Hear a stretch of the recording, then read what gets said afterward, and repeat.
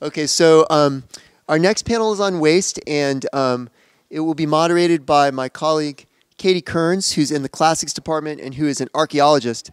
And we've been emphasizing the ways in which CEGU is very much motivated by the urgent need to respond intellectually, theoretically, and pedagogically to contemporary climate crises, but we want to do that in ways that also fundamentally engage with the kind of long-term histories and geographies of socio-environmental transformation. And in that sense, it's absolutely wonderful to have several, at this point, archaeologists involved in CEGU, including Marnouche Sarouche.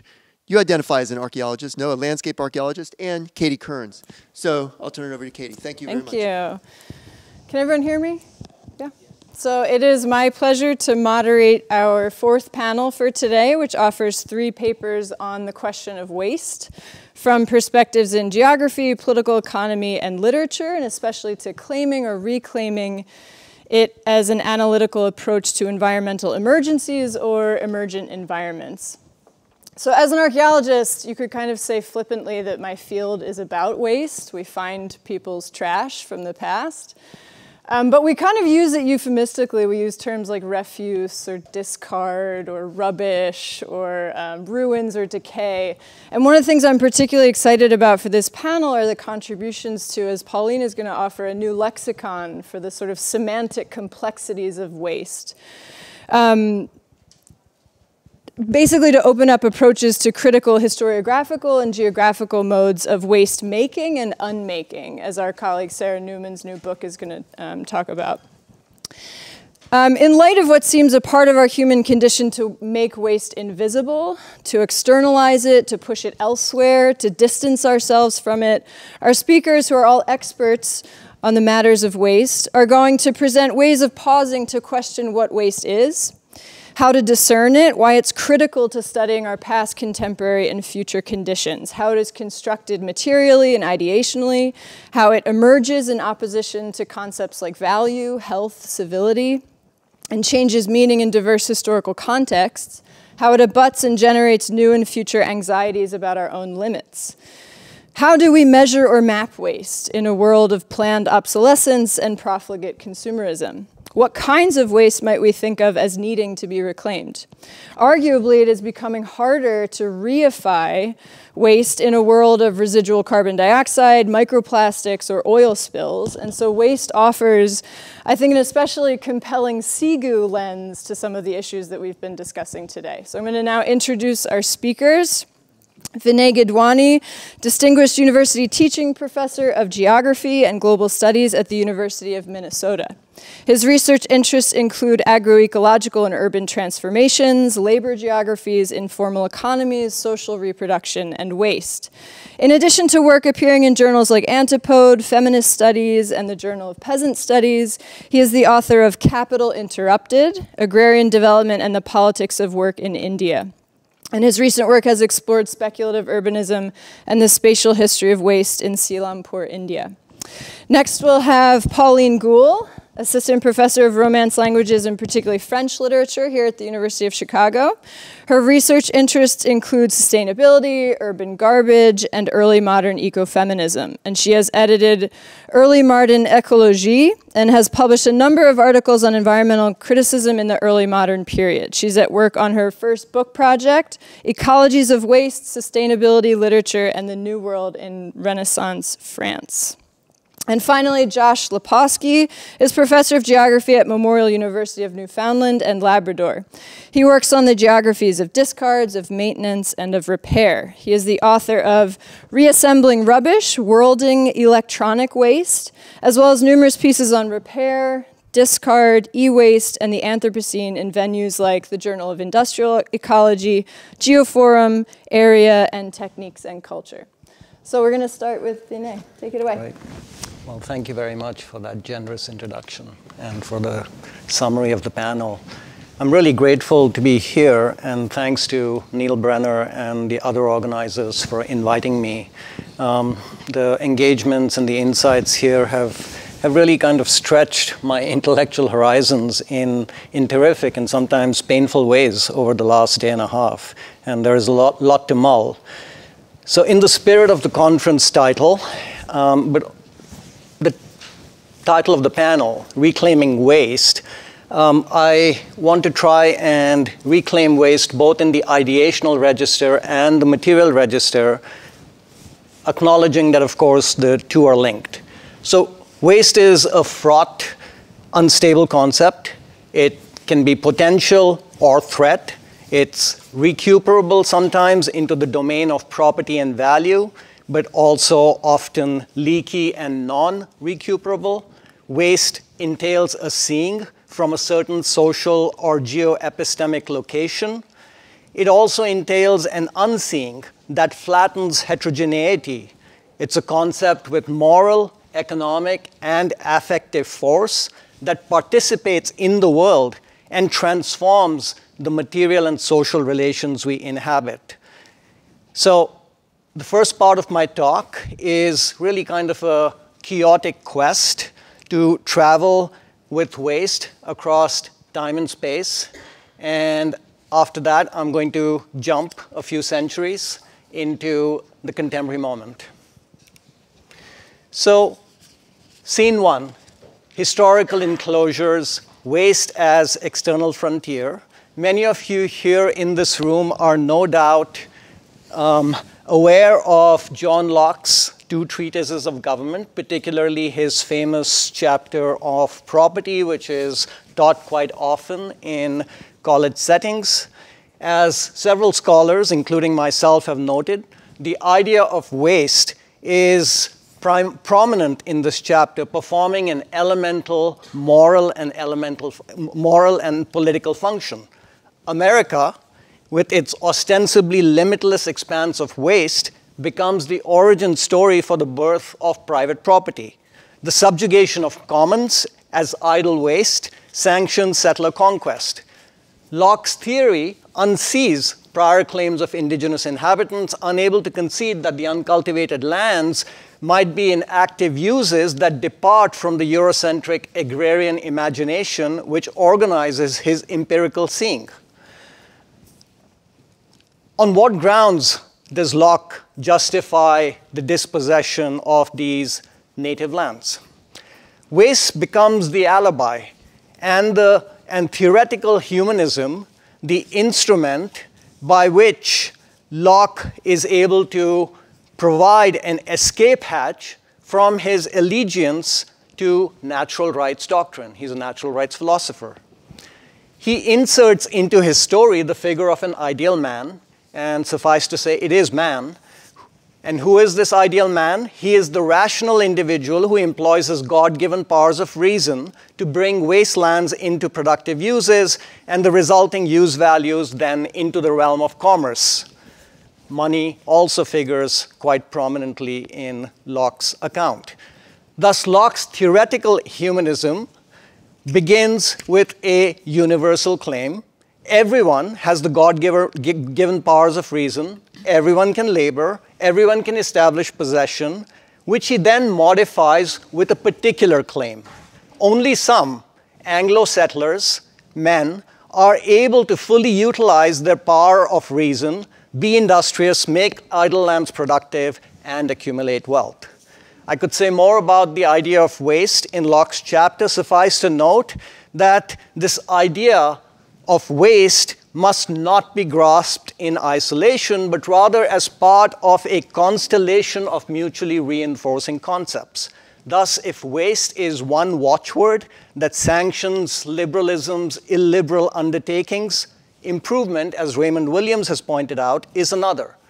Locke's theory of property sits within the wider 17th century discourse of improvement evoked in publications such as Gervase Markham's The English Husbandman, Walter Blitz's The English Improver, Andrew Yarrington's The Improver Improved, and John Smith's England's Improvement Revived.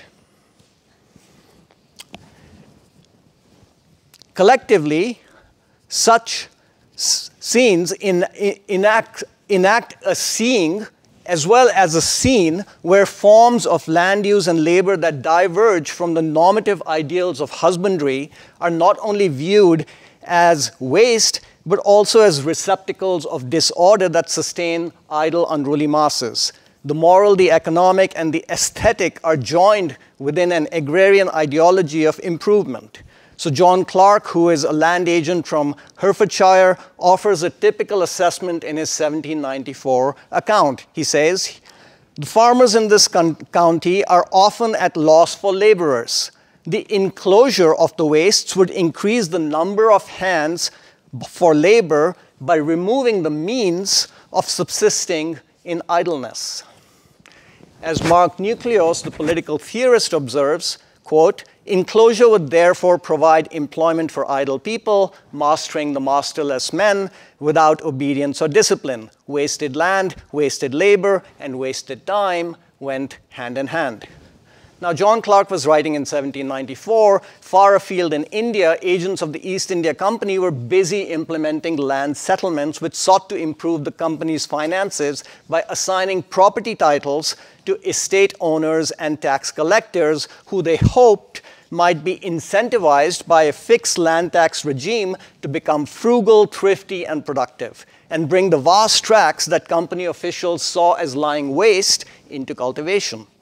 In the debates that preceded the famous permanent settlement of 1793 in India and after, the trope of waste came to dramatize the biocultural difference/distance that separated Europe and Europeans from India and Indians. In her meticulous study of wastelands in the 19th and early 20th century in Indian Punjab, Minoti Chakravarti Kaul notes that colonial administrators treated these, quote, "simply as surplus land available for cultivation, blithely overlooking their numerous uses and the highly complex and varied institutions of communal control over what was classified as waste." So reiterate, a simple, even banal point is that seeing also involves an unseeing. And waste, as I've indicated, operates in alliance with a constellation of affine concepts: improvement, industry, idleness, indolence, in composing a discourse that sees the world in a certain manner, asks questions about the state of that world in a certain manner, attributes causality in a certain manner, and acts to alter that world it sees in a certain manner. And the seeing that gives warrant to enclosures in the metropole or land settlements in the colonies tendentiously then flattens the heterogeneity of lands and uses into this amorphous category of waste. Oops, sorry. So Locke employs the concept of waste.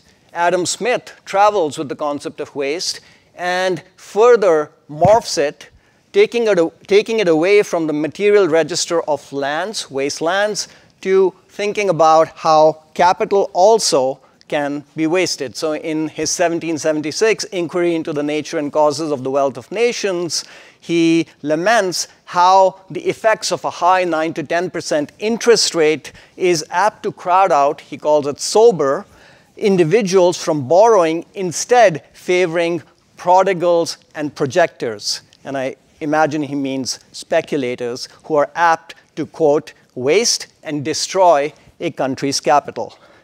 In short, waste appears as the dialectical and abject other of value within Smith's mercantilism, and as commercial capital paves the way for industrial capital, and as these entwined forms of capital then reshape the world for profit, the earth comes to be seen ever more as terra economica, or as Jesse Goldstein aptly puts it, quote, a landscape of wasted potential in which all of the world is potentially or not yet capital.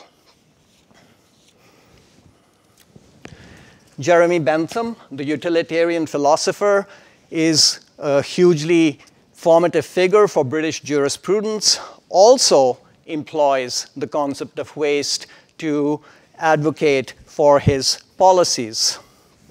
In his tracts on poor laws and pauper management, originally written in 1796, he champions proposals to establish domestic and settler colonies that would, quote, solve pauperism in wasteland and agrarian labor while yielding economic and ethical benefits to society.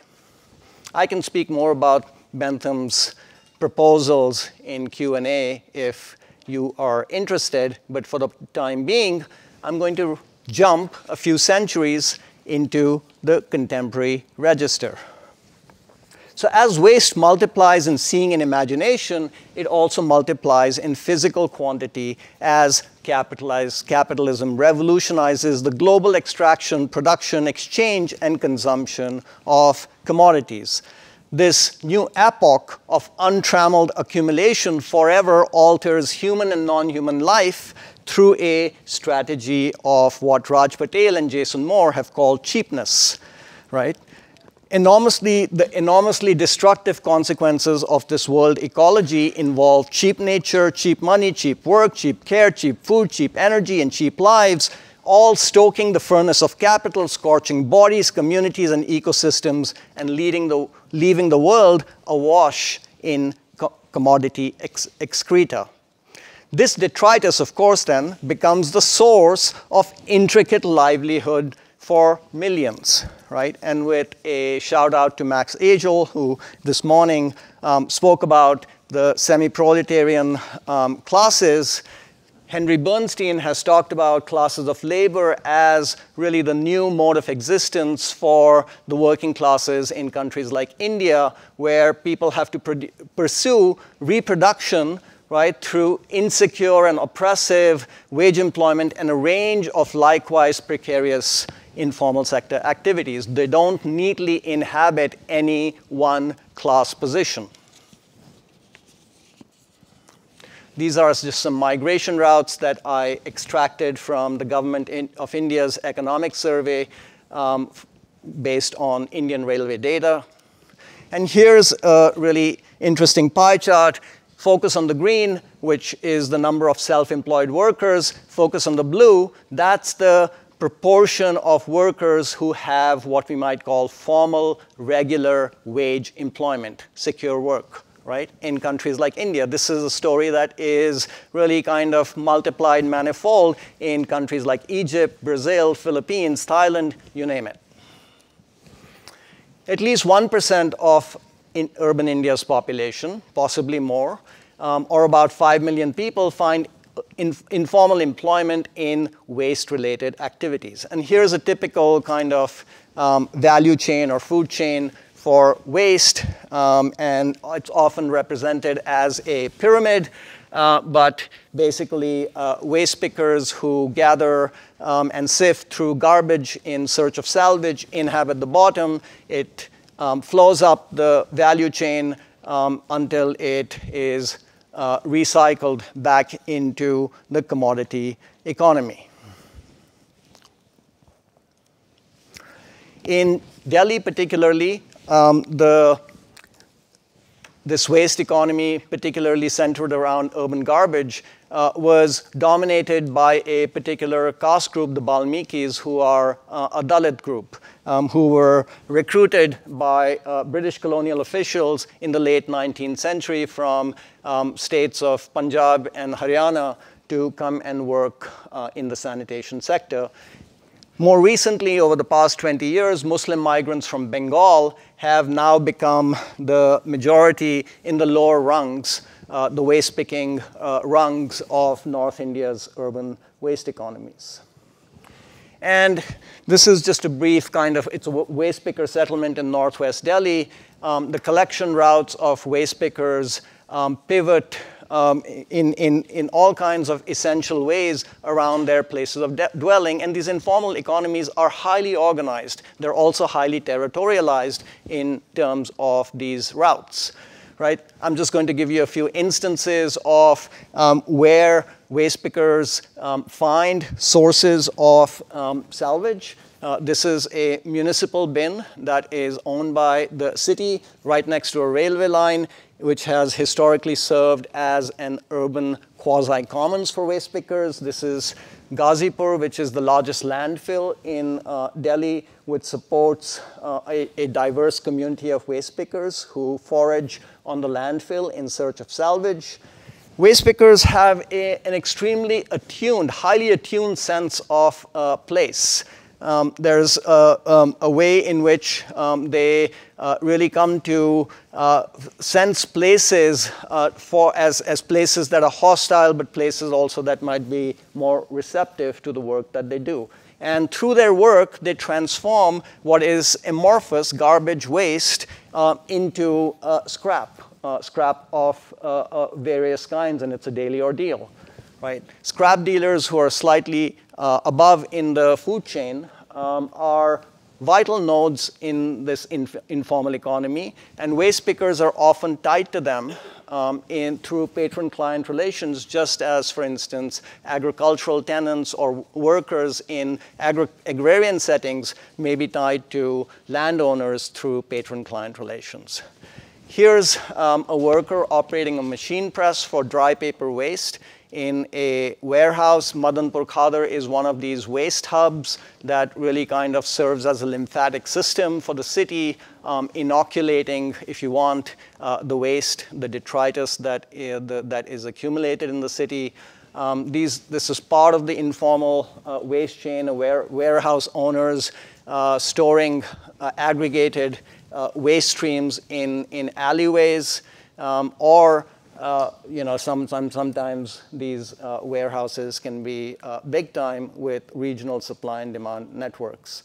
But what's also interesting, because I'm also a labor geographer, is often the virtuosity that expresses itself even in what we might consider work that is banal, but it's anything but banal. Waste pickers really have to harness an entire sensory apparatus in which the ocular is in some ways the least important. They use smell, they use touch, they bite in order to quickly sort waste. And this is Gupta Kalakar. Kalakar, the word Hindi means artist.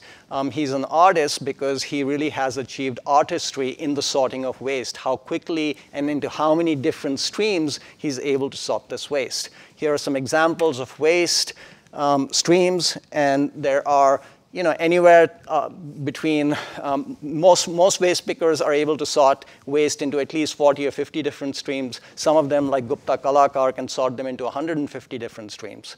Scrap paper, plastics, also of many different kinds, as you can see in these troughs, auto trash, old doors, scrap metal, and hides. And as you probably now recognize, many of these different waste streams are in fact territorialized by different caste groups. So there's an urban segmentation, a caste segmentation of labor in these situations. And here's recent work that I've done in Old Selampur, which is one of India's largest e-waste markets in Delhi.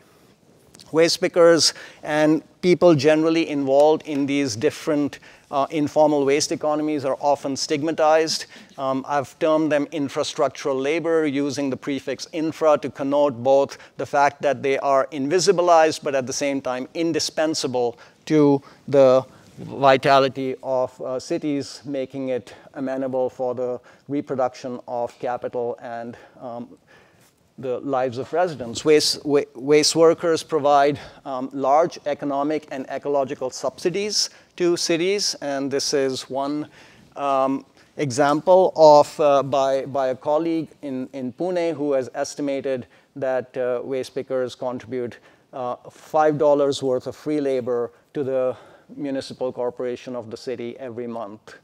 Waste economies are entangled in deep ways. They're semi-autonomous, but they're entangled with state and formal corporate actors in all kinds of ways, often through forms of rent seeking.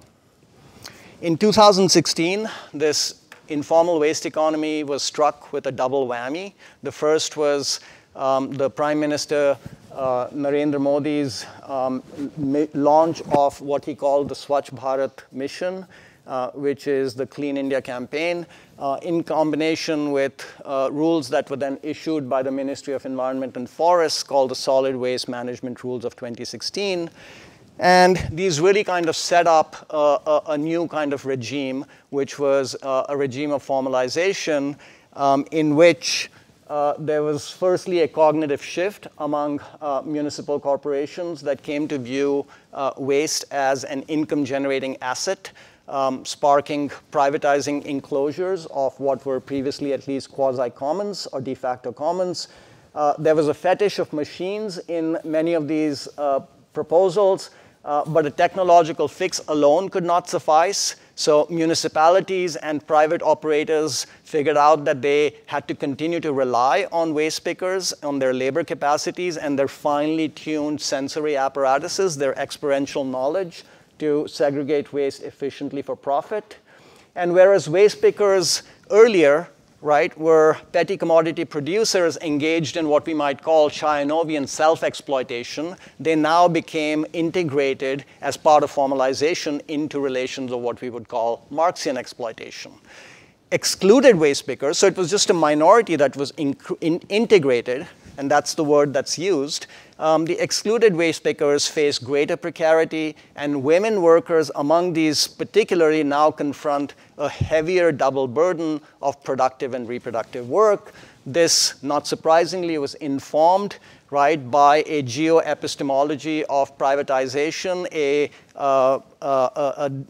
report, a World Bank report by Sandra Contra-Levine, which really kind of laid out the grounds for the privatization of municipal solid waste in cities across the global south.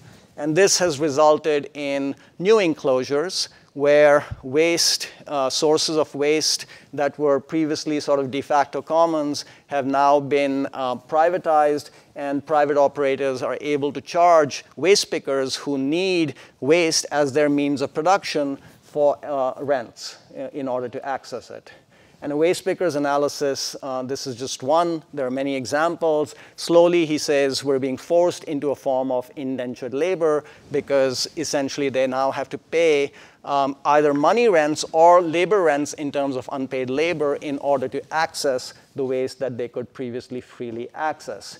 And this, all of this has really resulted in what my current PhD student, Harsha Anantharaman, and I have called a regime of informal subsumption, which really sort of calls into place a rent exploitation complex that exists along a particular spectrum. And so to bring this to a conclusion, a speculative upshot in the spirit of the dialectic, the waste-value dialectic, I can go into this more, but right, Neil wanted Marx, he has Marx.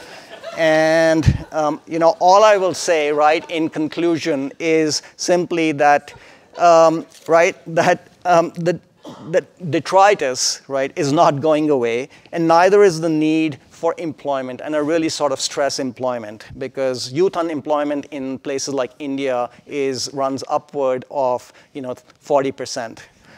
We inhabit an era where, to invoke categories first introduced by the sociologist Robert Redfield, the great tradition of our day, which is corporate capital, is seeking new frontiers to cannibalize the little traditions of petty commodity production and non-corporate capital. So it's crucial, in my view, to side with the little traditions in finding answers to our waste crisis, not because the little traditions are inevitably more benign, I'm not romanticizing this, but because they create jobs, skills, and livelihoods, and deploy imagination and ingenuity in so doing far more effectively than corporate capital is able to do. So the economic and political challenge, in my view, is how these little traditions can be supported to create safer, less exploitative, and more stable forms of employment. There are plenty of experiments, cooperative experiments, trade unionism, forms of trade unionism around the world that show how this detritus can be handled through cooperative forms of labor and ownership that are mutually beneficial to communities that engage in waste work, as well as cities that depend for care and repair on this vital labor. And thank you for your patience.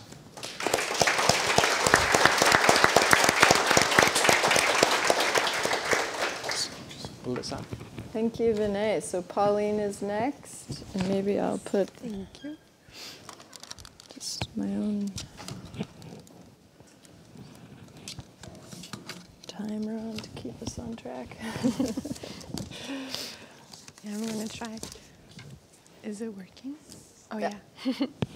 Hi, everyone. It's a pleasure to be here, and I just wanted to take the opportunity to advertise some more our colleague Sarah Newman's upcoming book, Unmaking Waste. In a way, she could have been here in my place at this panel, and you would have gotten some really, really completed and thorough research. And instead, you're going to get kind of a draft of my book project, so I hope you're happy about that. So just start the display here. So there are a few things that need to be clarified first, and I'm going to go way before Locke, kind of the century before, so I hope you're ready. And I also risk putting everyone, at sleep after lunch with something as exciting as a lexicon.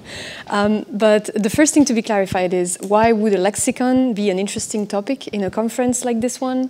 And what am I even trying to accomplish with it? And I'm not sure I have the answer to that, but I'll let the talk answer for itself, hopefully. And the second, which I'll start with, is what do I mean by the end of abundance? And in which context I'm speaking of. So in late August of 2022, Emmanuel Macron, president of France, I don't need to introduce him, declared at the inaugural, that is after the summer vacation, council of his government, and in front of, as you can see, a gilded palace background, that we are living the end of abundance, claiming that we are living through what he calls a great turn or turnaround. He used the word bascule, which is this object for weighing things. Or another word, he proposed a great disruption.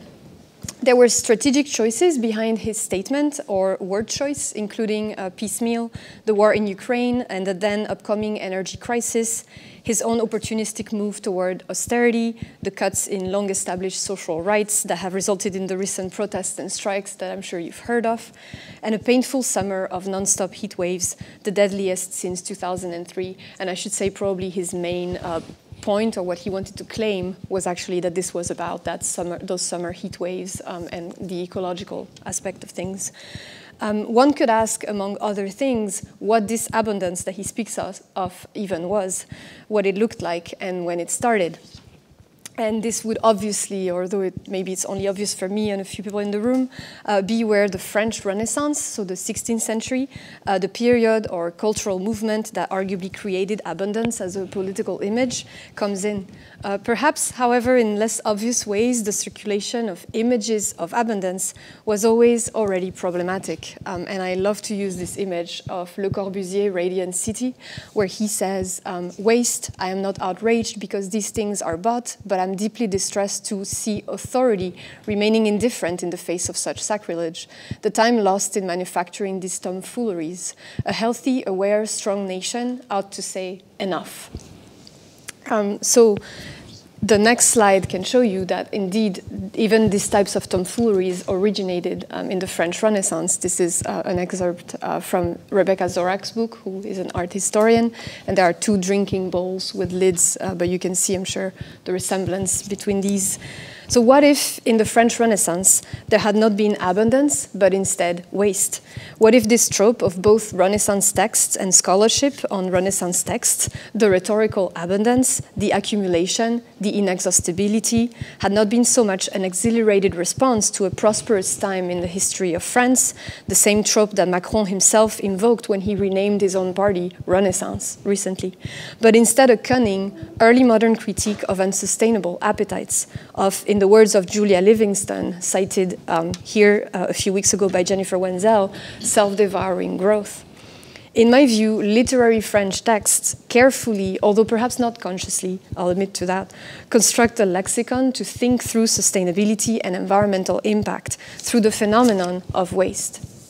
This is not as simple as claiming that these words show up in texts and retracing their history and etymology. Rather, I claim that there is a crystallization around the phenomenon of waste in the French Renaissance, of a series of anxieties about sustainability, not unlike, in fact, Le Corbusier in his day. So waste is usually conceived of, I think we would agree to it in this room and in this table, an object, especially but not only within the realm of waste studies, and it would be necessary to explain what sort of object it even is in Renaissance France. I once had the question at a first-year writing seminar from one of the students of what does garbage look like in the 16th century, which was a very good question, but I had never thought of it. When Rebecca Zorak claims that Fontainebleau, King Francis I's castle, is less wasteful than modern consumer lifestyles, she draws a powerful parallel between what I see as two phenomena, or perhaps a similar phenomenon, rather than an object. Waste and consumerism, on the one hand, but also the luxurious and conspicuous consumption of the 1%, as opposed to some unnamed other. There's also an opposition in her statement, that this 1% in the Renaissance, hoarding wealth in the display of power that multiplies into artistic and architectural representations, once it is compared to the consumer lifestyles of most people in developed countries today, is paradoxically less wasteful. The implication, which draws on a conceptual rather than data-driven deduction, is that technological advances and inventions have made us individually waste more than the king and his court probably did at the time. Yet ours is a wastefulness of planned obsolescence, semiconductors, and fast fashion. Theirs was castles, decor, imagined natural abundance. This is details from the gallery from the previous slide. And distanced new resources. This is corn. So we're in about 1530s, I think, at that time. And already you see corn in the visual imaginary of France.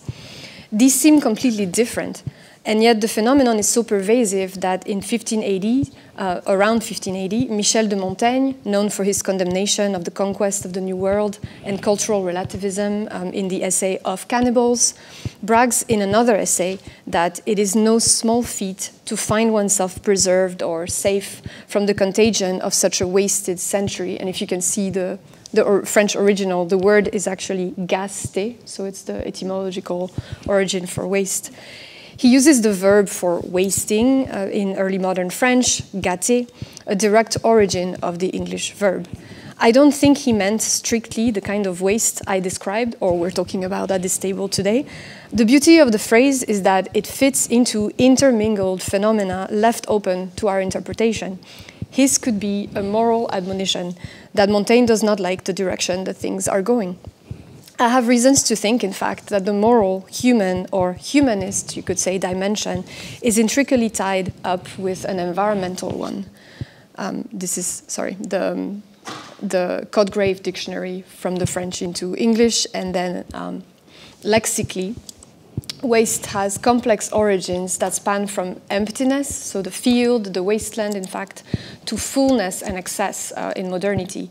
In order to squander, one has to have reserves. In order to spoil, the most direct translation of the Old French, gâter, one has to have more than merely the strict minimum. Etymologically, back to the Latin vastare up in the slide, which gave us devastation, waste is also clearly tied to the idea of wars, of expansion, and of conquest. The phenomenon of waste, then, in the Renaissance, might be historically the consequence of the discovery and conquest of the New World. From the start, it would be a simplistic misinterpretation to remain in a scholarly status quo that, for the explorers and the conquistadores, the new continent signified more resources, the natural abundance painted on the walls of Fontainebleau's gallery. Even in the chronicles of Inca Garcilaso de la Vega, we find a clear perception of the staggering abundance, and I'm using commas here, of Peru as an almost monstrous, uncontrollable phenomenon as the Valle de la Hierba Buena, a valley where the plants that Spaniards tried to cultivate become so fruitful that they transform into weeds.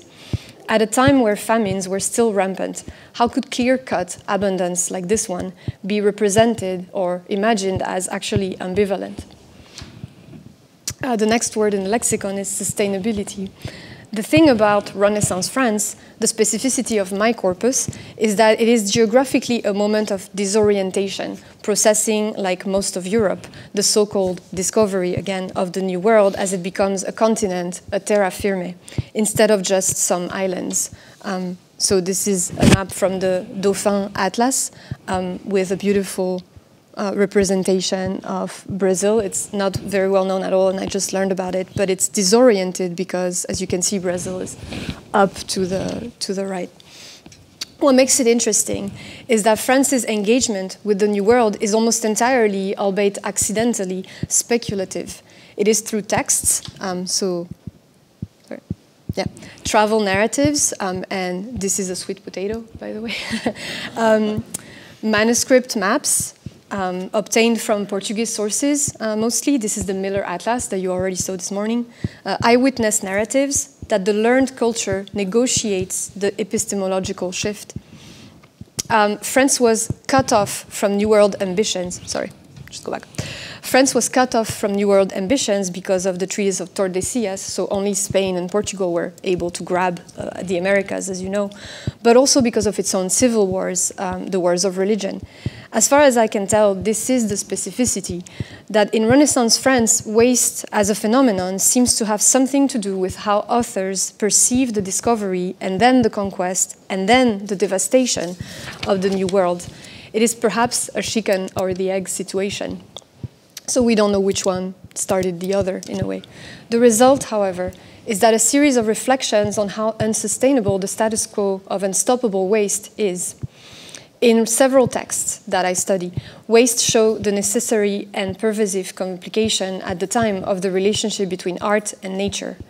What we take from nature to make art, in terms of exhaustion of the necessary resources and in terms of the superfluity of art itself, the vanity of most unnatural things.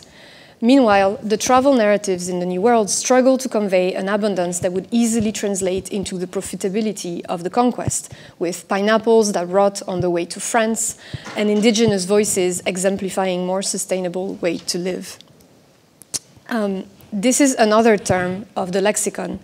Sustainability, of course, does not exist at the time, and especially not as a noun.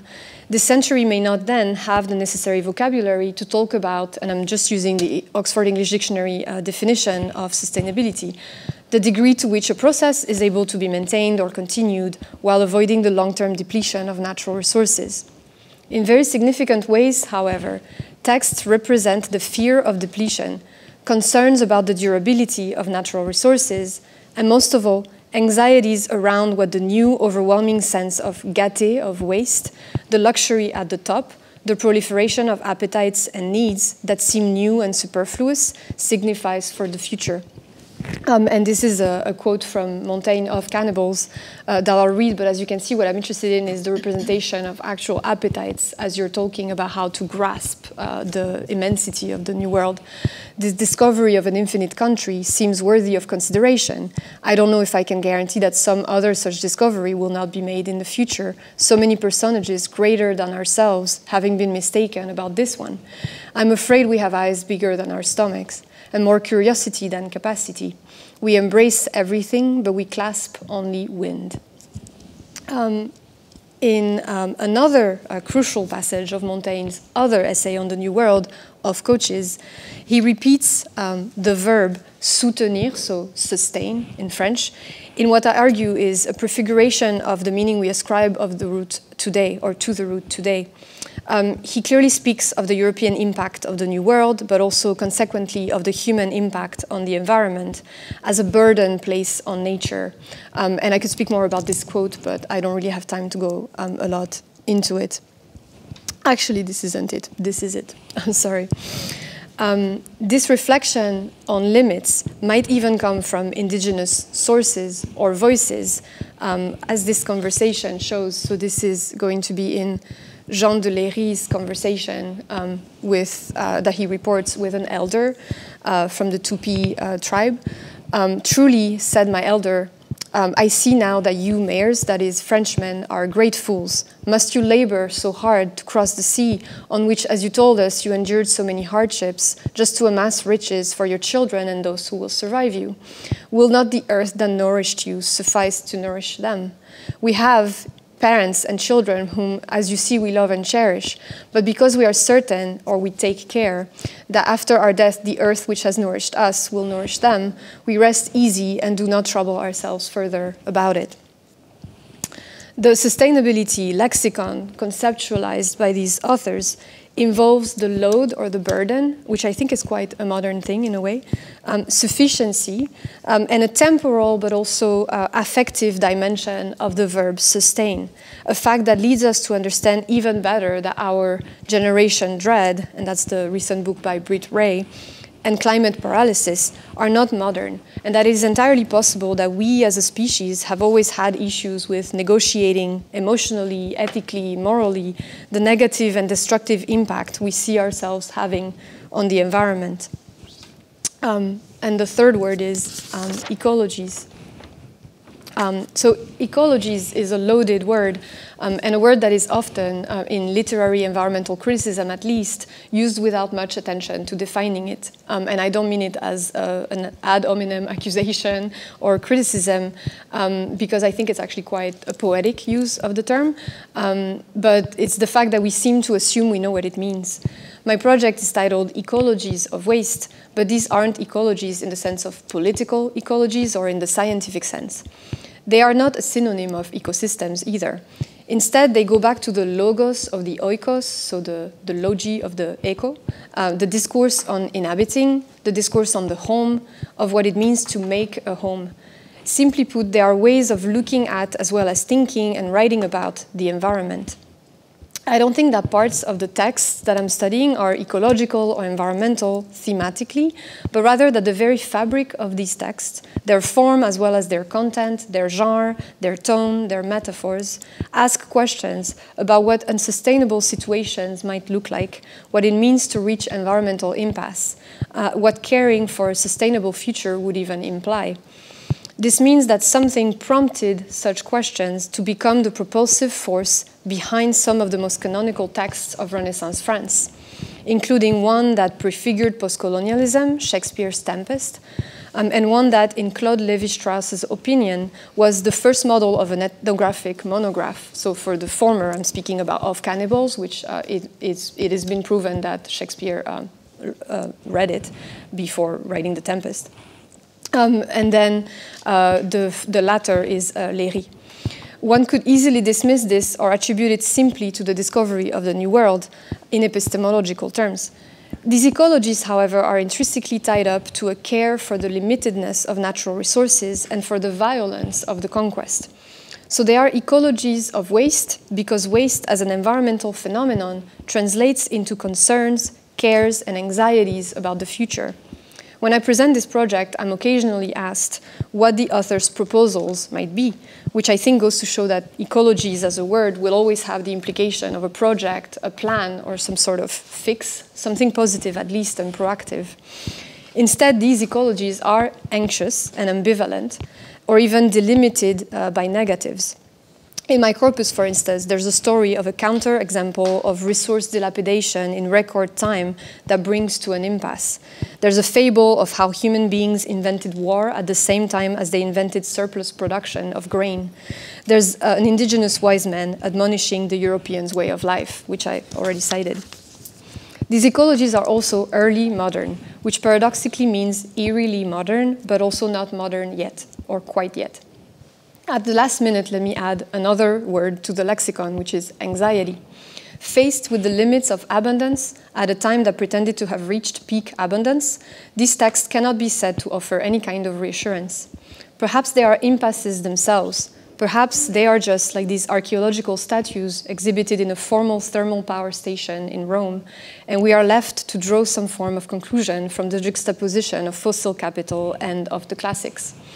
Even the thermal power station is already obsolete, and there is perhaps in the end a similar kind of vanity in the switched-off machines as there is in art. The juxtaposition, at least, calls back to the fact that art in the early modern period, in Montaigne's Lexicon, is as much artifice as it is technology. It's all superfluous in regard to nature. And this is another quote from Of Cannibals. It is not reasonable that art should win the place of honor over our great and powerful Mother Nature. We have so overloaded the beauty and richness of her works by our inventions that we have quite smothered her. And here is clearly the load again, with overloaded and with the smothering.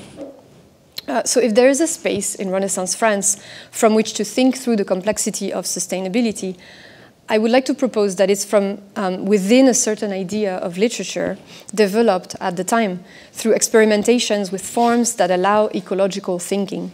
Ultimately, it is not about listing precepts from Montaigne, so his precept would be, don't ruin the new world, or Bernard Palissy, who is an artisan, his precept would be, think carefully about the implications of what you take from the earth, but about the fact that noblemen like the former and poor men like the latter perhaps took more seriously than we originally thought the moral and environmental risks of expansion, colonization, and growth, and that they perhaps listened to indigenous voices that found their way into Protestant ideas about agriculture and into a pre-revolutionary thought, and I mean pre-revolutionary as in pre-1789, but also in other ways, of what we would now call environmental justice. It's about the questions they stopped and asked, while everyone else, it seems, partook in the creation of Western, non-negotiable ways of life where we are now stuck, it seems. Is our own land not sufficient? When did we let excessive appetites take over? What possibilities existed for our civilization at that time that could have led elsewhere? What was lost or wasted? How do we conceive of subsistence? Who gets to consume more than the others and why? Are there perhaps other, better ways to live? Thank you.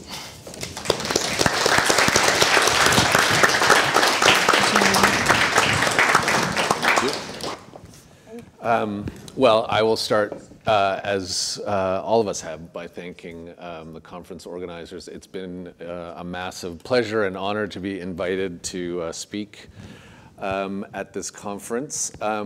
I am going to be presenting work that is still very much in its early stages. Most of my work has been on electronics, which is a very loose category, and the waste and pollution attributable to them in the mining and all the way from the mining of materials for them through manufacturing and through use. So in other words, environmental impacts or waste impacts of electronics. What I'm working on now is a project on the environmental impacts on electronics production. And so I start with the title, Wasting, Warming, and the Risky Water Futures of Global Semiconductor Production.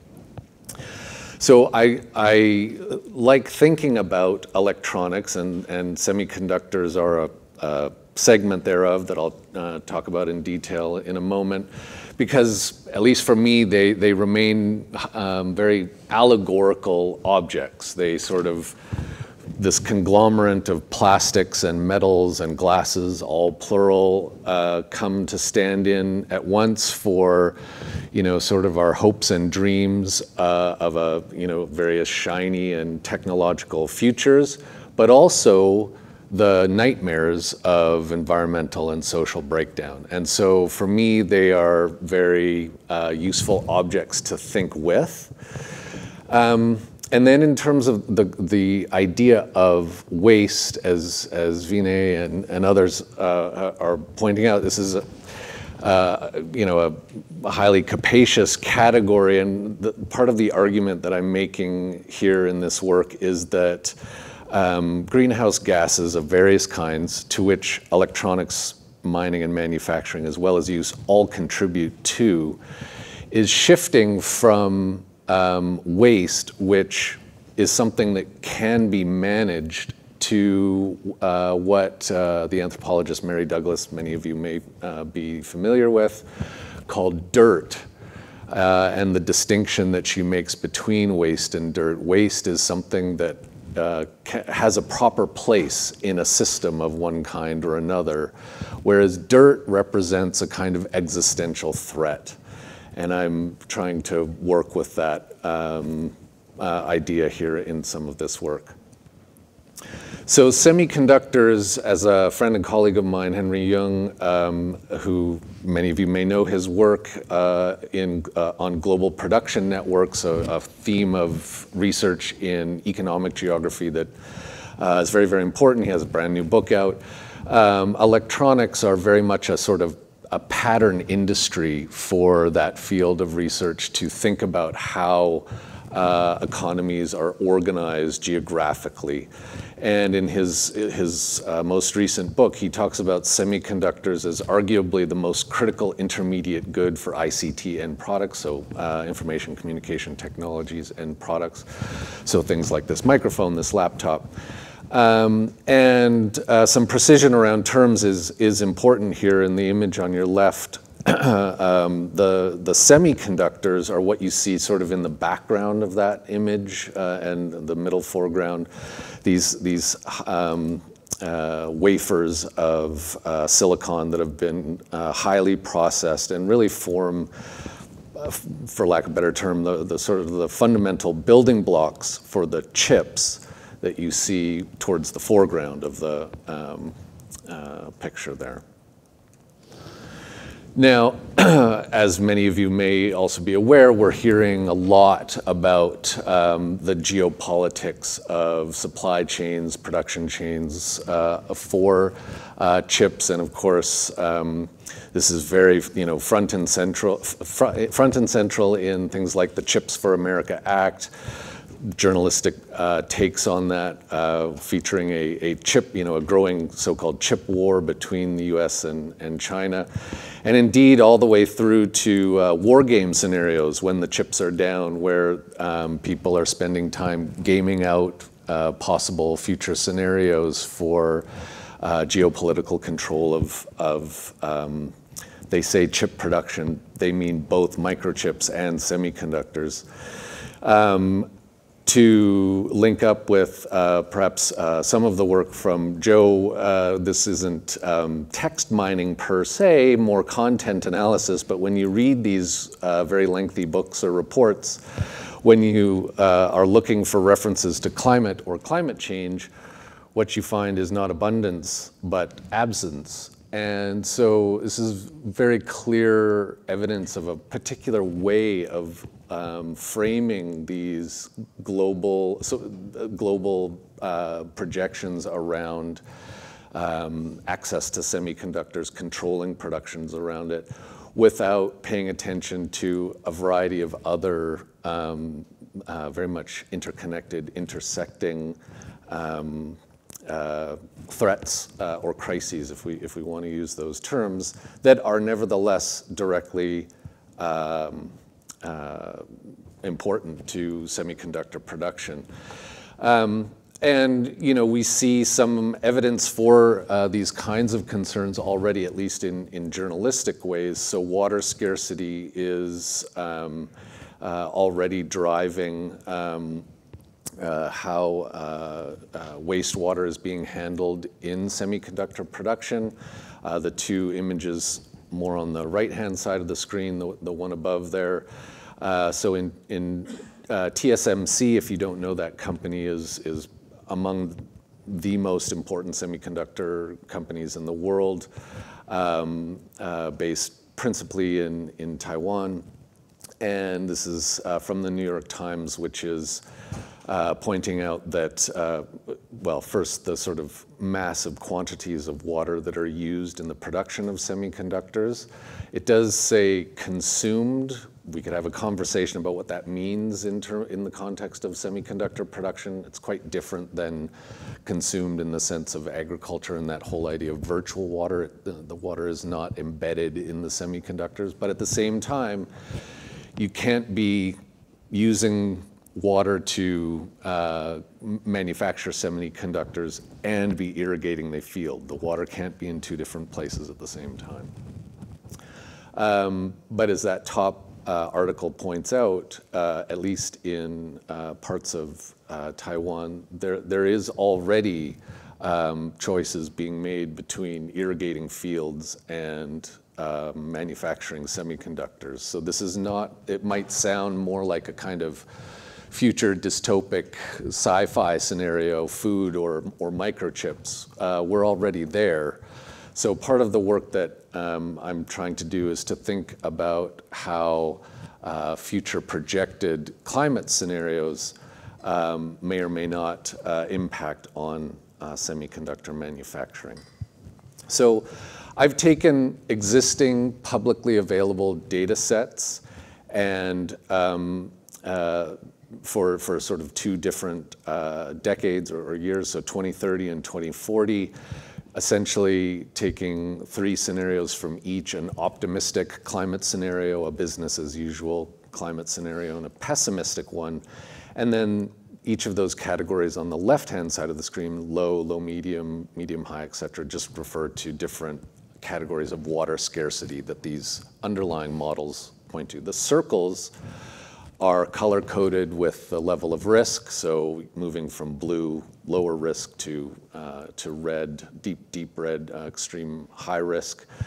And the size of the circles represent the proportion of actually existing semiconductor manufacturing facilities in each of the watersheds globally that are classified in these water scarcity risks. So let me point out a couple of patterns that I think are useful for us to think through. So one, there are not massive differences between sort of the most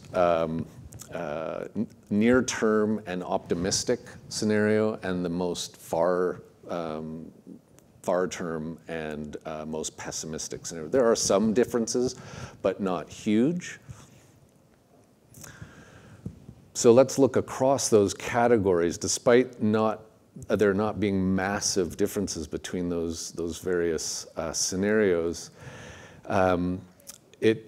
these climate projections for water scarcity versus the actual location of semiconductor manufacturing facilities, of which there are about 1,500 or so globally, attributable to roughly 500 different companies. 40% of them are already projected to be in extremely high risk water scenarios or high. Indeed, if we expand that to the medium-high scenario, we're now looking at better than 65% of all facilities. And remember, without semiconductors, you get no other electronics. So risks at this point in the global production network or supply chain will, at least potentially, of course, cascade throughout those global production networks in critical ways that may have little to do with the kind of geopolitical risks that so much of this discourse around chip wars and whatnot is premised. Not to take too much time here, but semiconductor facilities are super expensive, and so they don't get built very often. That means you can actually kind of track new ones in real time being announced and constructed. So I've added to the database that's available publicly and just looked at the ones that have been announced or under construction since basically 2021. And there are patterns we could talk about. Maybe I'll leave for questions and answers. So I've mapped the actual locations of semiconductor facilities, which you see in the small green dots there, obviously not to scale, and color-coded the watersheds globally for their water scarcity risk. And again, this is all from publicly available data. The patterns are mixed, but as you see, for example, in Northeast Asia, chunks of China are already large swaths of it. This is the optimistic scenario, projected to be in the highest risk for water scarcity, which is going to have major implications for choosing what uses to which water is being put. The picture is also quite mixed through Europe. Of course, we talk about the whole process of offshoring going on from the 60s, but there's still plenty of semiconductor manufacturing going on in Europe. Those facilities too have a very mixed picture of water scarcity risk, but that has major implications for all of this policy making around this, the so-called reshoring of manufacturing these things to supposedly avoid the geopolitical risk related to having manufacturing supply chains being located in China.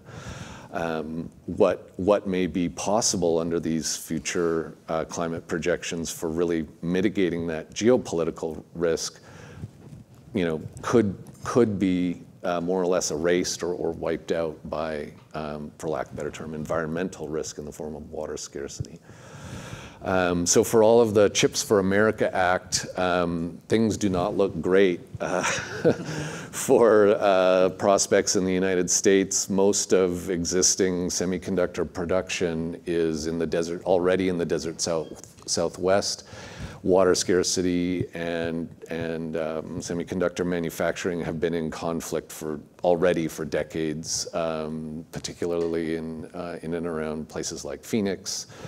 And so it's not, I don't want to suggest that it is a new problem, but it does not look like it will get easier as these new climate scenarios unfold. So just back to the global production networks literature in terms of thinking about what those geographic patterns might mean and how we might think about them. So global production networks as a theory look at different scales of connection. I'm somewhat agnostic about the way it treats what it calls local versus regional versus national. I'm much more interested in the networkiness of the global production network theory.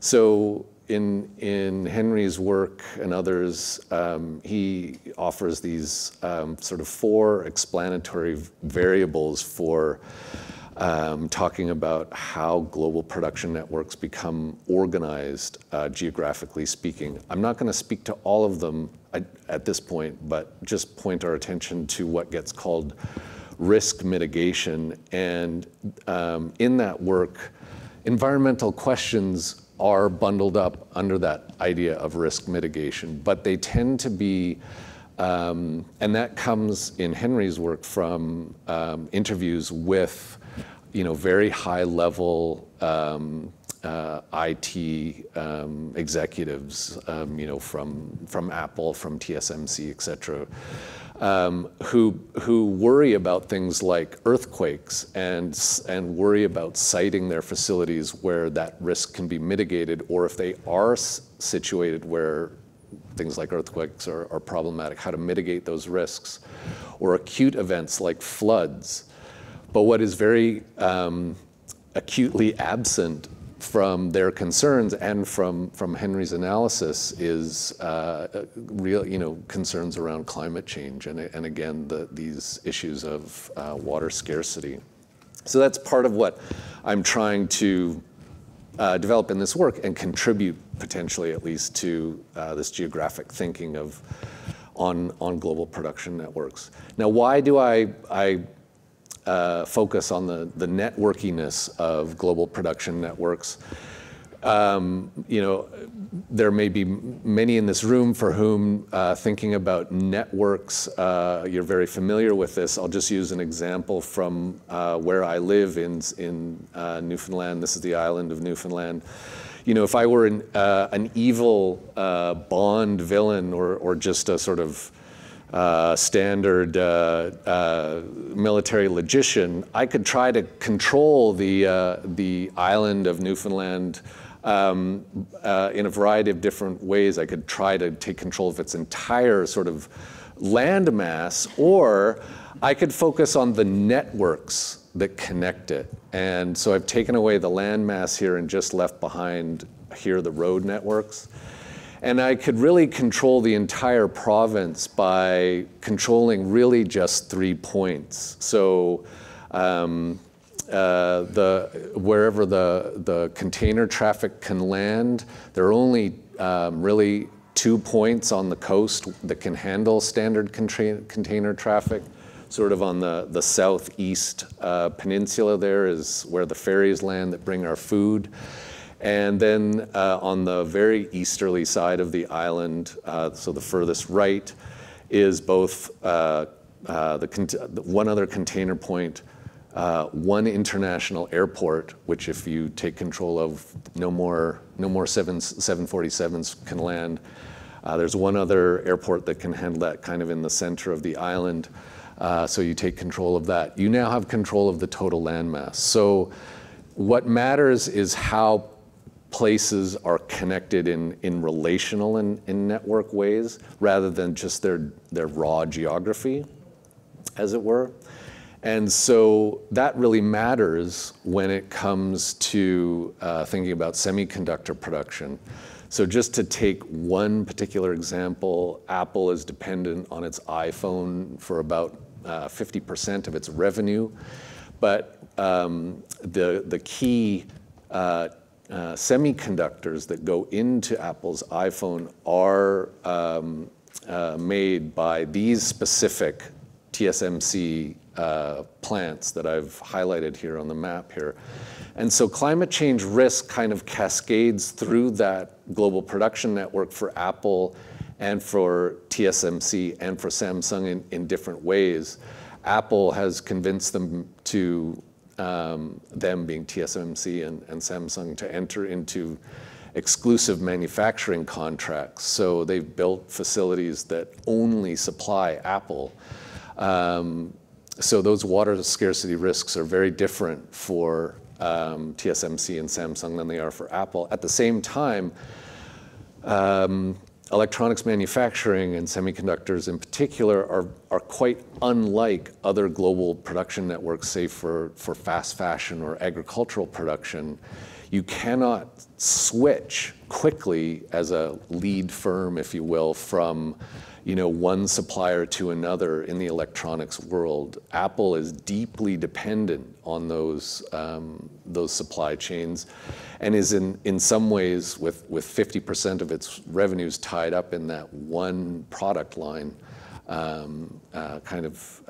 facing its own risks in terms of future water scarcity. So for me, this way of thinking about greenhouse gases as a form of discard that is becoming dirt, an existential threat to system, is a way to think through these empirics, and then the empirics are a way to think about what these kinds of global production networks mean, how they might be organized differently. So, thank you very much.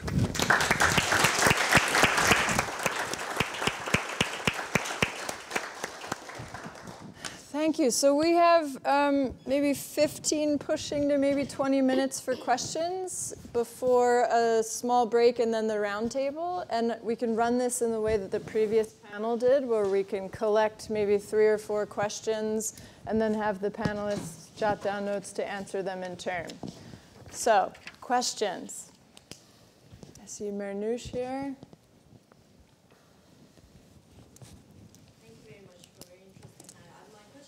To Josh. So your point, early point about prioritizing irrigation versus semiconductor production ties to what John was talking about, this inequality and environmental justice, because I'm assuming that most of the use of the semiconductor is for the wealthy countries with the huge amount of basically digital consumption versus the agriculture sector is mainly probably producing cheaper kind of mass production food for basically underdeveloped countries or the communities. So I wonder how you see that playing, and is what my assumption is correct or not at all. So was there a hand up over there? Yeah. Hi, yeah. Thanks so much for a great panel. My name is Will Conroy. I'm a PhD candidate at Harvard. So my question was mostly on this concept of informal subsumption that Vinay offered. I was wondering if you could kind of speak to how that concept relates to more recognizable forms of subsumption, namely formal and real subsumption. And also, I was wondering if you could kind of speak to whether or not you think that concept travels to other historical geographical contexts and other examples of informal subsumption that you might point to. Thanks. questions? Yeah. Thanks so much for these wonderful talks. This is Helen Curry from Georgia Tech, and I'm really I'm interested in thinking across the papers a little bit, and I was I liked this idea that Vinay put on the table of little traditions and thinking through the potential there, and thinking about this, looking back to the history of waste and reuse. For models and patterns that were implemented previously in dealing with waste. And then this example of the semiconductor industry, for which we don't necessarily have a past to look back to. And that's where the comparison to agriculture and fast fashion that you brought up there at the end is really interesting, because those are places where we can point to, agroecological kind of quote unquote traditional agriculture as a way of thinking through alternative ways of being and using resources. And that seems to just kind of fall away in the space that you're working in there, Josh. And so I'm interested in, well, I guess maybe this is a question for you then in a way, how does the notion of little traditions or the prior modes of circulation and dealing with waste then work in this example you have, or is it just a totally new paradigm? So maybe one more, yeah, and then we can have. Billy Fleming, first, just thank you so much for this panel. This was wonderful. And this is maybe a question that is maybe better saved for the final panel, but so you can feel free to ignore it. But this one spoke most acutely to me, kind of a cross-cutting theme I've noticed across most of our discussions today, but most acutely with you all. It's just this idea of like competition for space, resources, et cetera. And by that I mean, it's not just residential users or business users or even industrial agriculture in the Southwest fighting over water. It's also heavy industry. It's also especially electricity production, right? There was a very real possibility that we'd have to take nuclear plants offline during the peak of the drought this summer because they rely so heavily on that water draw. And I just wonder if you could talk about like waste in that context, this like idea that we don't have the abundance of land and resources that maybe we think we do in the US to deploy all the technology and all the trees and all the other things we want or need for the energy transition. We're gonna have a lot of waste to deal with in addition to like sorting out where all of that shit goes. And we're probably not gonna do what Iceland did, right? Which is, a much longer story about the abundance of geothermal power, the attraction of industrial scale aluminum smelting, and then the use of wastewater to make fancy lagoons that people like me like to sit in. So we're probably not gonna do that, although maybe we will. I just wonder if you could talk a bit about where the reuse or redirection or other sort of futures for waste and discard material kind of fits, knowing how much competition for land and resources and other things are coming. So maybe we can have people respond, and then we'll see if we have time for more questions. Vinay, would you like to start? Sure. Thank you, Will, for that question about informal subsumption. So it's an idea that my student Harsha and I are still developing, but just to differentiate it very quickly from formal and real subsumption, which are the typical categories that we deal with. Formal subsumption, where in some ways capital dominates but hasn't necessarily divorced workers from their means of production, and real subsumption, where workers in some ways are entirely dependent upon capital for their reproduction. And informal subsumption in some ways falls in between that to the extent that you asked about how well these categories travel, and I think there's been really interesting work by particularly labor historians who argue that this binary of formal and real subsumption really kind of speaks from the Western experience, and these categories are not as nimble when it comes to understanding the historical and contemporary situation, right, of the development of capitalism in, let's say, the global South, right? And I say that with some qualifications, but the idea is that in some ways, the process of real subsumption per se has never really occurred in the same manner. And that's partly because a proletariat in the kind of imagination that informs, say, someone like Marx, hasn't really been produced in the same manner. And in fact, the argument by labor historians now is that we need to kind of rethink and recognize, acknowledge that workers, in fact, inhabit what Bernstein more recently has called classes of labor, which is to say that they don't necessarily inhabit one clear class position, but in fact end up really traveling between many class positions simply in order to assemble their livelihood. So they may be, at times within, I guess, the field of gravity of capital and the accumulation economy, and other times they may be out of it, really in certain kinds of forms of self-employment, but they may be also wage workers. They may be, but informal wage workers. They may be engaged in, incidental marginal forms of agriculture.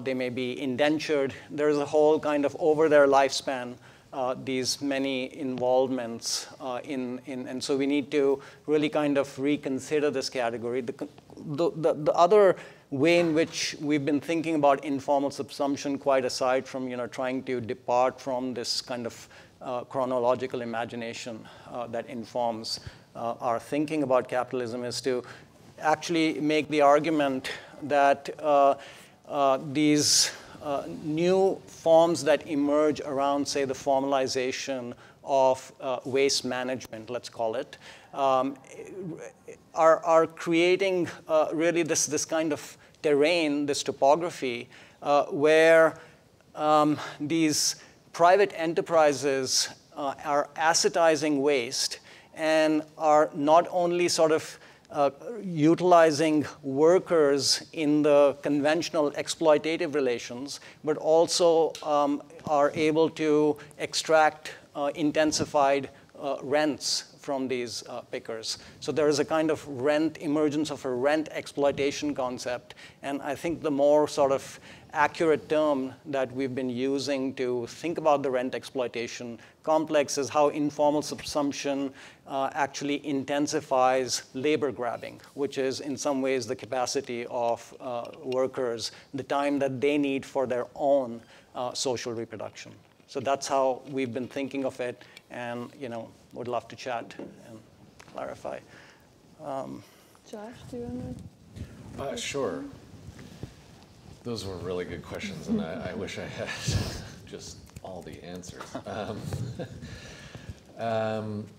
Let me start with your question about, I sort of translated that for myself as sort of questions about who gets what, under what conditions, these sorts of things. So in the case of Taiwan, that New York Times article was focusing on, at least in that journalism, it's a focus on rice farmers in Taiwan who were being paid not to grow.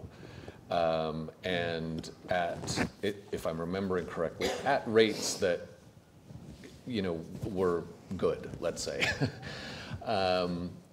The trade-off being the water that they would have been using for irrigation was sent to the semiconductor fabrication plants elsewhere in Taiwan. I think that it raises a variety of, I think, very telling questions. Taiwan is, very wealthy relative to other parts of the world, and obviously they can afford to pay their farmers for want of a better word, a living wage. But where was that rice going? Was it for domestic consumption? Was it for export? Also, I think your question is really important in that the image we have is that these kinds of objects are predominantly in use in the so-called global north, but the largest market for semiconductors in the world is China. It's also the largest manufacturer of them. So now, of course, that comes with all sorts of differentiations around wealth and class and all that kind of stuff. So again, it's a way of into thinking about these very complex and nuanced geographies rather than these kind of stark monoliths between, say, global north, global south, and so on and so forth. But yeah, other. I don't know. I do love your question though, because we've been doing a lot of speculation about what does it mean to not have a past to look at. And I think it's a question I haven't asked myself, but that's a very good one. But just to say something about the competition for space and resources and all that, I think that's what's, so just as a background, this is not to talk about me for a long time, but I think I was a waste scholar as a student before I was an early modernist. I was not an early modernist for a long time during my PhD. And then it kind of came to me that all the texts that I was looking at in a very Francophone context, if I really wanted to ask the questions of waste and of the environment in general, I really had to look at the 16th century. The texts just imposed themselves. And that's what's interesting about it, is that it is before, kind of before, but at least for France, it is before the participation in slavery. It is before colonization, which happens a lot in the 17th century in France, but not much in the 16th.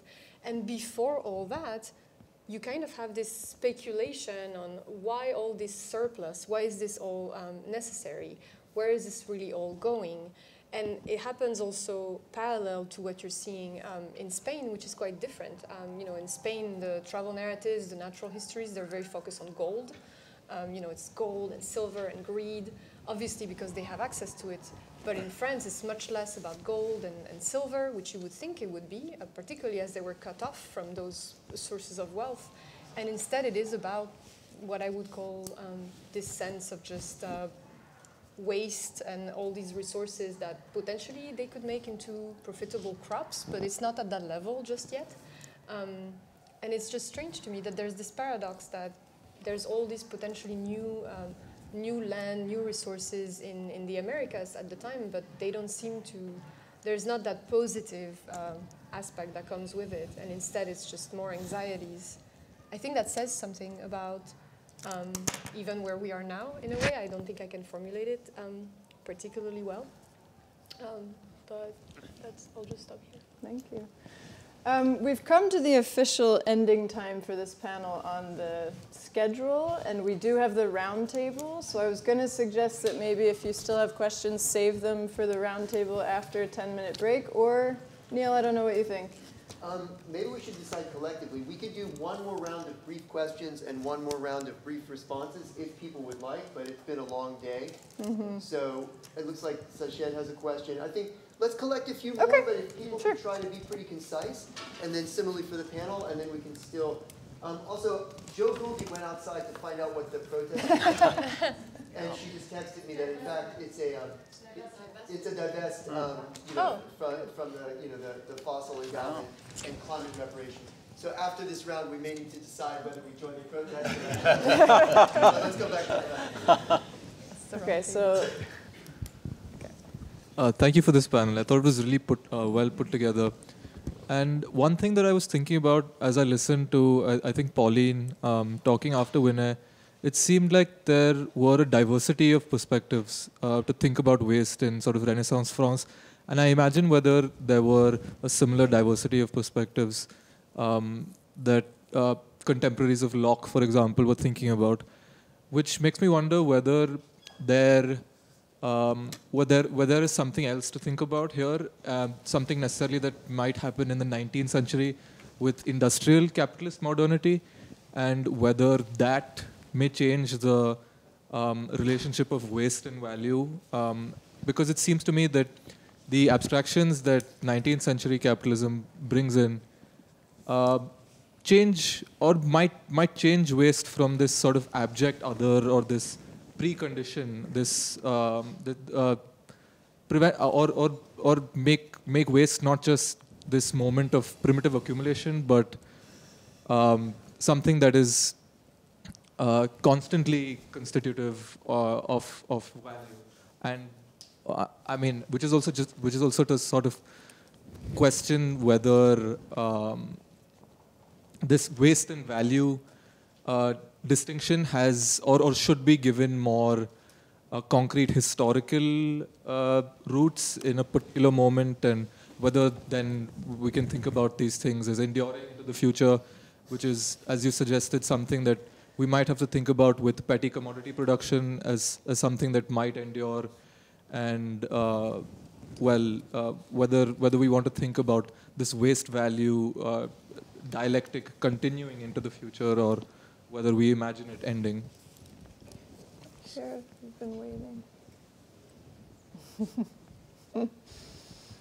Thank you. My name is Mehmet Can Akpınar, University of Chicago Near Eastern Studies. I would like to thank all the panelists for not wasting our time with their wonderful papers. My question is also a similar conceptual one, especially the use of the word waste in English, because many of the papers were kind of building upon this concept and what it semantically signifies in constructing a narrative. In German, they make a distinction between Abfall and Müll, which is Müll is more like garbage, trash, rubbish, or dirt, as you kind of brought it up. And we also, I come from Turkey, we also make this distinction, or the companies want to make the distinction, the recycling companies wants to make this distinction between Müll and Abfall. I mean, this is a different word in Turkish.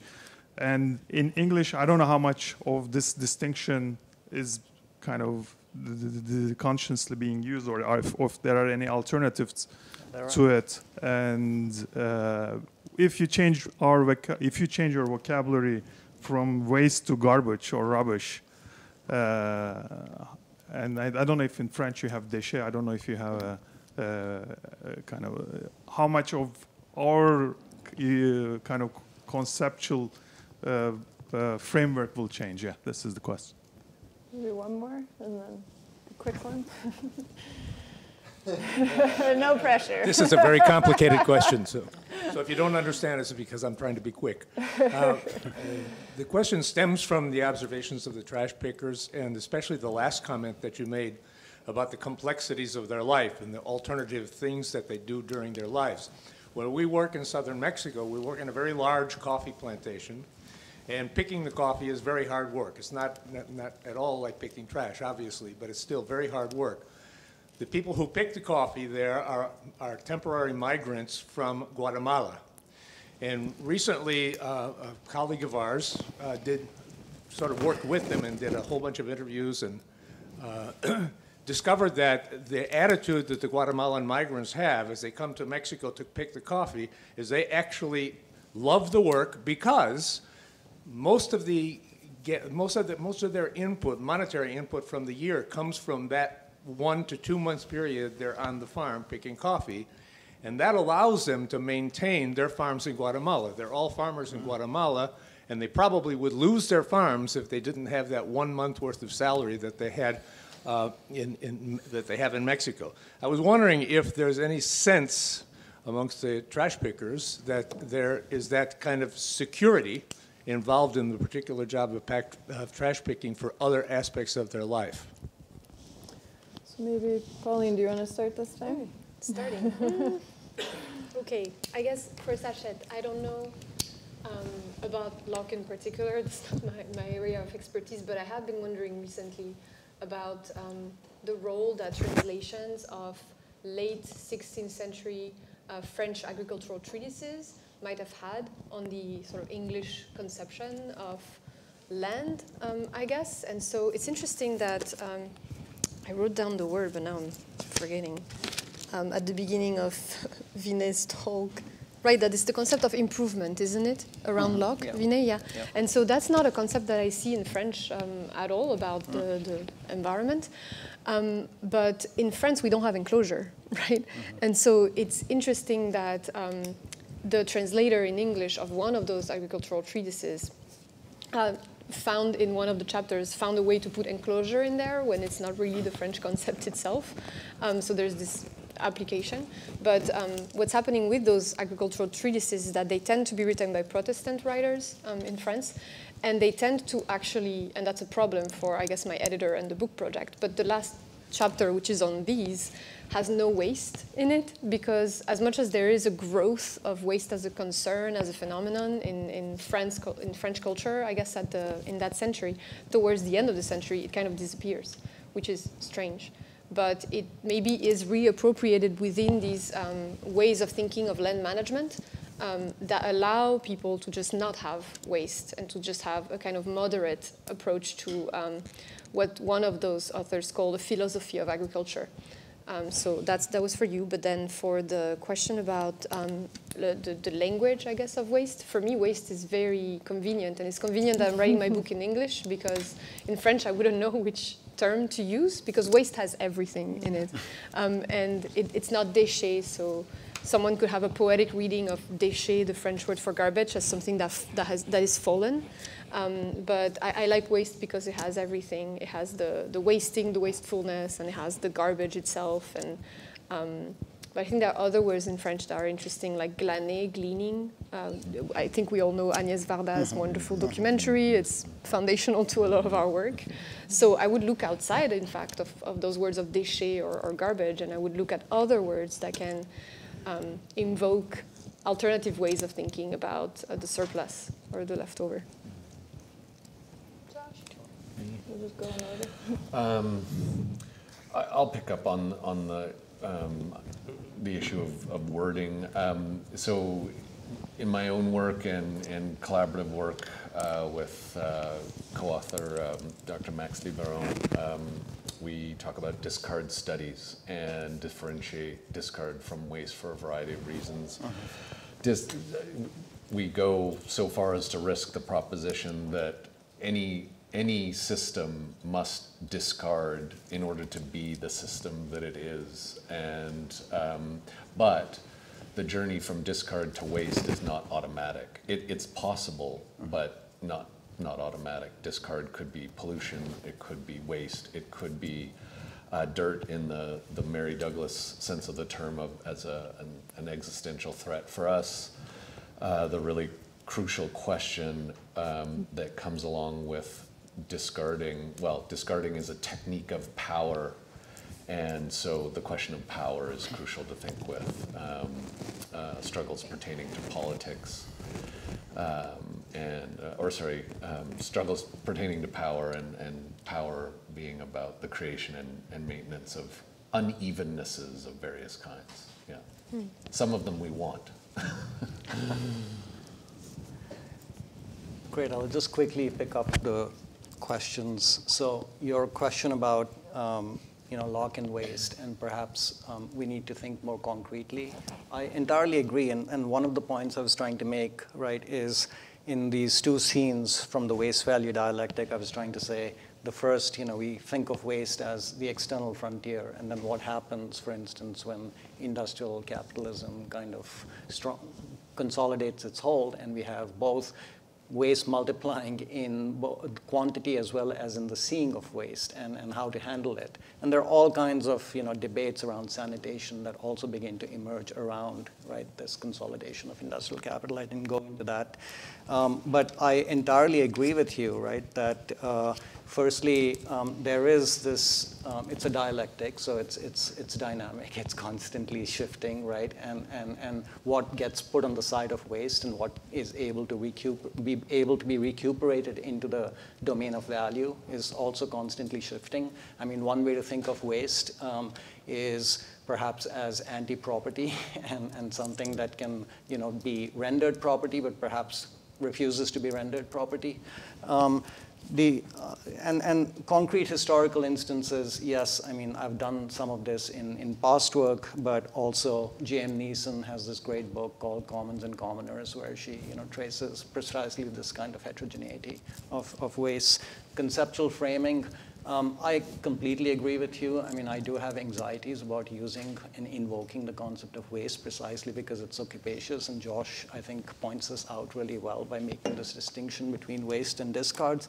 And, even within the English language, right, trash, garbage, rubbish, filth, residue, discard, and scrap are simply just some synonyms that sometimes, right, operate in conjunction with waste. And of course, there's a little tradition of scrappers, right, in the United States, which people have written about in very evocative ways, and particularly during economic downturns. Scrapping, particularly in the Rust Belt here, right, has been a very vital form of generating livelihoods and incomes. In Hindi, I think the question, the vernacular, I mean, I can think again of a lexicon for, which roughly is waste, but not quite, in the same way that Josh was enacting this distinction. Kooda, kabad, kachra, gandagi, bekar, they kind of connote not quite the same thing, but they also have, some resonances with each other. Something is filth, something is dirt, something is superfluity, something is crap, something is garbage, but they have some kind of shared ground, if you will. And in terms of the security of trash picking, I've been doing this work also because a lot of waste pickers are migrants, and the waste picking economies absolutely support rural economies. So the remittances from waste picking often enable cultivation to be an ongoing proposition, right, in many of these rural areas. And there are all kinds of intricate connections, including, the interesting fact that often when waste pickers will leave for their village to attend to an emergency, they are able, through some kind of informal compact between waste pickers, regain their territory, their routes when they return, right? So just, yeah. Thank you. Everyone join me in thanking our panel.